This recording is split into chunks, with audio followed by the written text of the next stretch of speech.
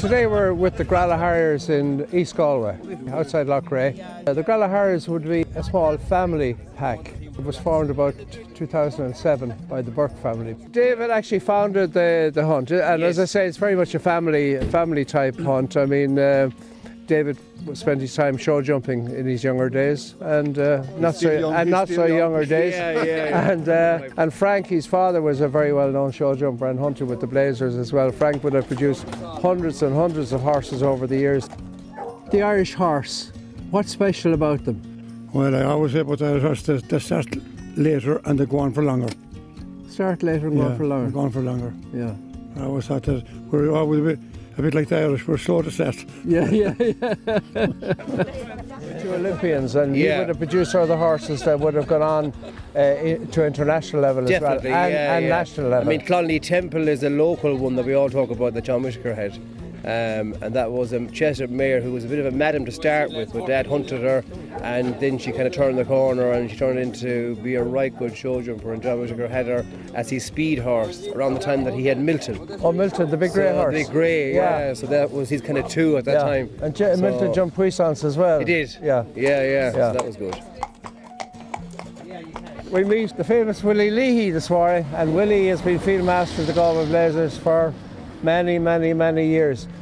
Willie would have been a great promoter of the Irish hunter over the years, would have provided customers all over the world with Irish hunters and with Connemara ponies. But he would have the biggest herd of Connemara ponies in the world, really, between Connemara and Hare. Just tell us from the beginning, your first hunter, I think it was Dan, was it? The first hunter was Dan. I started very small. I started with one horse when I was 10 years of age, and went to the uncle and bought a horse.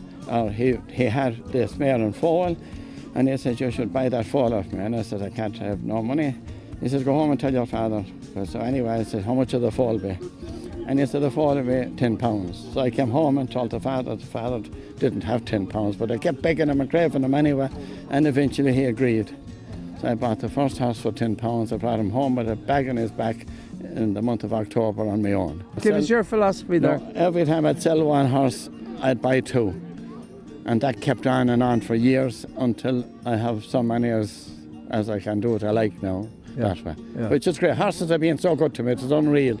Yeah. Very few people in the whole world that say horses can be that good to them. Like, you know, people usually gets broke having horses. I happen to get a little bit better off. Yeah, a little bit better off. You're being very modest, yeah? No, there's one thing I'd like to say about Willie, having known him all my life now. I always think of Rudyard Kipling when I think of Willie. He made one famous statement: to have dined with kings and to have maintained the common touch is a sign of a great man. That's a very nice compliment. And that's the man, that's him. Best friend ever I had. Now, Willie wouldn't be the best at putting on a stock. I am the best. I am the best. See, he wrapped it around twice. Nobody, I bet you look at any other stock in this place, there'll be no one with a stock on as good as this. Okay, let's go and we'll see. Yeah, one knot. I am the best. And then he'll put a second knot in, wrap around again. Willie, I didn't think you could tie a stock. I only like I never went to a hunt yet with the wrong stock, and I'm looking, I bet you if you look around there, there's every one of those people that don't have a stock tied wrong, and it annoys me every time I see them. Nice piece. Yeah. Normally you'd have a button here, but Declan must have lost the button on the shirt. Too many times in the wash. Or maybe his neck got a bit bigger or something like that. Well, it's used as a hunting whip here. So that's a deer antler, and the shape of it is like that because if he needs to pull a gate back when he's hunting, he can pull it back with the handle as such there. And then you have what we call the lash.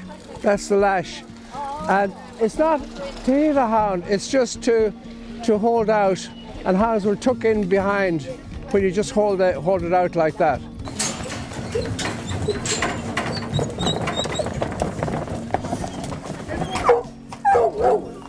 Get over, boys. Get over. Heck. Get over. Get over. Heck. Good girl. Heck. No, that's fine. That's brilliant. Just your view on what hunting does for some of these young horses. Would some of those horses have hunted as well? They all would have hunted. With us, when they get broken in, like the first thing they do is go hunting. You know, it just makes them that more steady and makes them more, you know, sensible. Yeah, and they get this boldness, you know, because they love it. Yeah. You know, so and it gets them to mind their feet, mind their legs, and as you know, they find their fifth leg, which is essential. Especially when the riders wouldn't be so good. Yeah.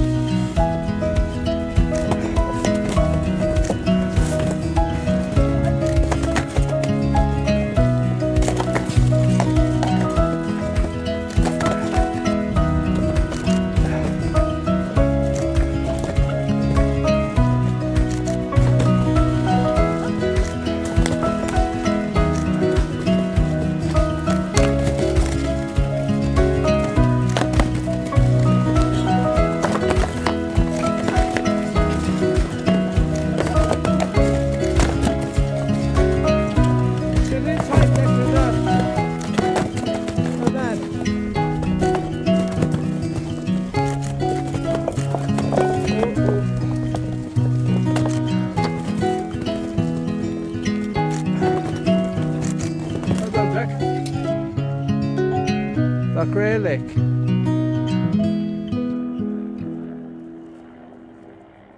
Galway is associated with limestone walls, and we've seen plenty of limestone walls and saw the horses crossing them. But here as well you have hedges. Probably starts with briars here, but unusual to have hedges like that there. So you've got a mixture, a great challenge for an Irish hunter to have both hedges and stone walls.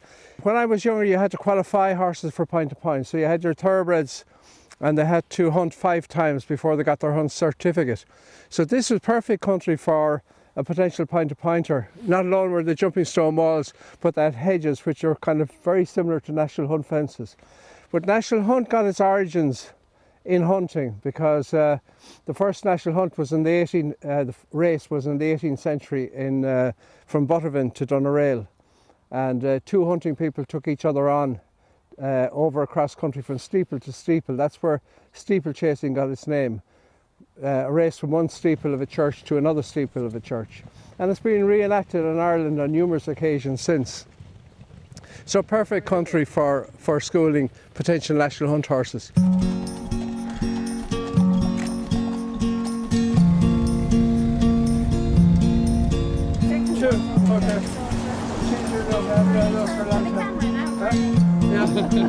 This is Bernie. This is Olive. This is Olive. Oh, just for the road end.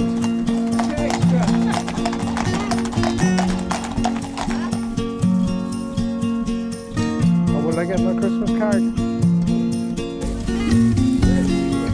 You catch the eye of the horse there, Ken. See the way he's using the eye there and the ears.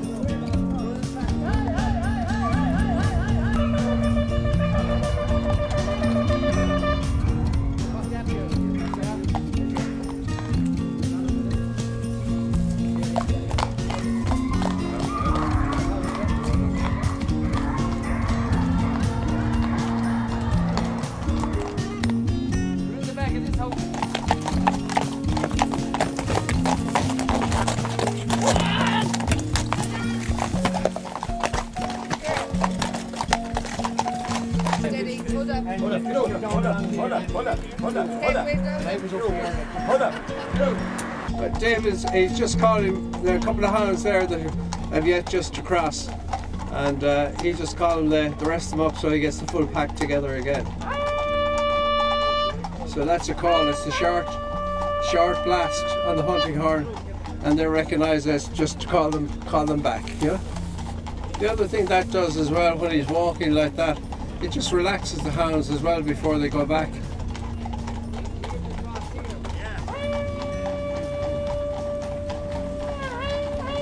Now what David is blowing on the hunting horn is going home, and we've heard him blow "Gone Away," we've heard him call hounds out, but going home is a slow type